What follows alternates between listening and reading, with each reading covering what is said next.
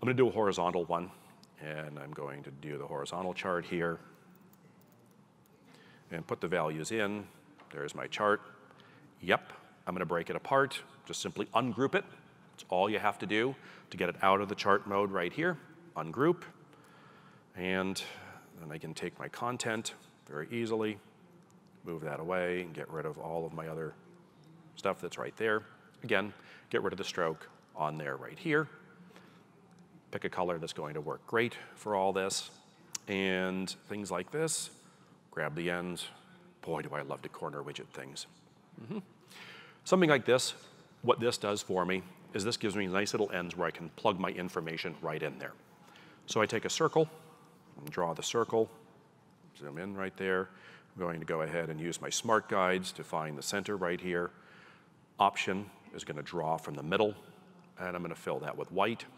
And I've got my content right there. I can move it over so that it fits in there beautifully. And then I've got my type that I can grab, and I can put my type in here so I can show you exactly what that percentage is right along with each and every piece. And take my content, put it right in there, okay? Makes it really nice, because then you look at it, you see exactly how long it is and how this is going to work. And I'm going to show you this ridiculously simple way of doing these kind of angled charts to make them look like steps right here. It's really difficult, folks, okay? Well, all I have to do is simply just draw another box the same size as this right there and just park it right up. I'm going to zoom in here. I'm going to park that right there and just move that over right to the edge. And of course, Option click and drag, and then Command D for duplicate. Now, if I'd like to stair-step this, I could just take my direct selection tool and that end there and just pull that all down to create a stair-step of it. Or if I'd like to make it smaller or larger, I could take these shapes and I could use my transform tool, which is the letter E, and then I could use my little perspective here and I could make those bigger or smaller to warp those, okay? And then attach another piece to it.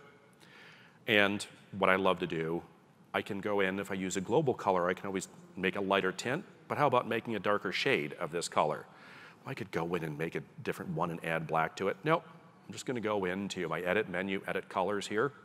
I'm gonna recolor my artwork, click on the edit button, and then I'm just gonna go ahead and I'm gonna darken it up right here and make those a little bit darker.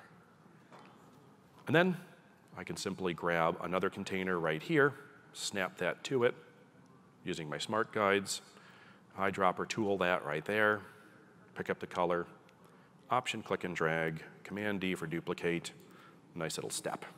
One more thing I gotta show you is that really cool stacked pie chart. I am gonna use the pie chart feature for this because it's pretty simple. Grab the pie chart, I'm gonna draw this and I'm gonna put in my values. And then click OK. And I'm going to break apart my pie chart. I'm going to close out of the chart input, ungroup it. Yep, I know I'm breaking it. Get rid of the stroke right here. And I'm going to apply just a basic color overall here and just use the swatch panel to pick up the different colors. If I would ungroup it again, there we go. Pick a lighter color, pick a darker color right there. There's my pie chart. Now the fun begins. I squish it like that. And then all I do is I just create duplicates of this, okay, really quick. Now, because I'm in millimeters, it goes kind of slow, so be patient with me. And how do you accidentally duplicate something?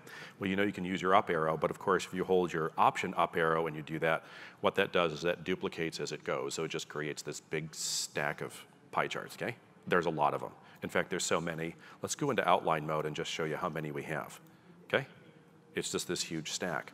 But then I can take the top layer here, grab that top layer of pie, edit colors, recolor artwork. If I click the right thing, click on the edit button, make that darker overall, little stacky pie chart, just like that. Some things just need to look good.